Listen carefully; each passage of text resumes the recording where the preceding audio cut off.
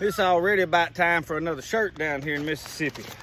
So what I've got right here is granulated ant poison. This is the stuff put on ant hills.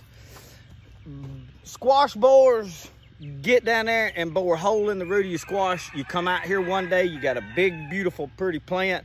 The next day, it's drooped over, it's dead, there's no saving it.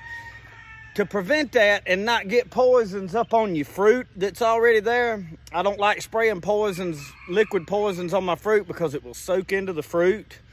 I don't have a problem spraying them before they make fruit.